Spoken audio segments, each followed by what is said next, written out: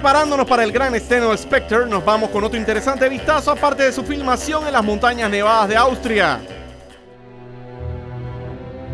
We are in Austria, in the mountains, in a beautiful place called Solden. It's very surreal. It looks like a painting, especially from a guy like me. I'm from the inner city. I grew up in the inner city. It's my first time ever on a mountain.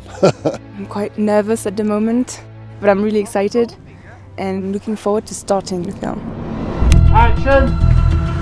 Above all, we have to deliver an amazing sequence, and this is going to be one of the major action sequences of the movie, a jewel in the crown, so to speak, and it's going to be spectacular, and Austria seemed to offer everything that we needed to pull it off.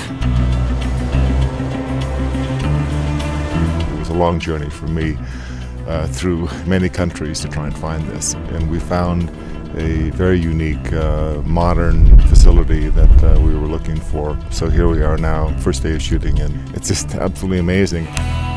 There's all the difficulties of filming somewhere that's so cut off, coupled with the weather possibilities, the altitude, all those things. It's a real challenge to be up here, but the payoff is stunning scenery and an incredible location.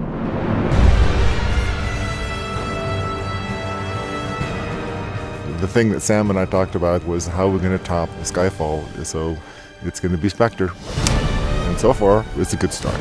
I think we're going to continue the history of the Bond films and making things that are exciting for the audiences to look at. And what could be more exciting than to be on top of the world?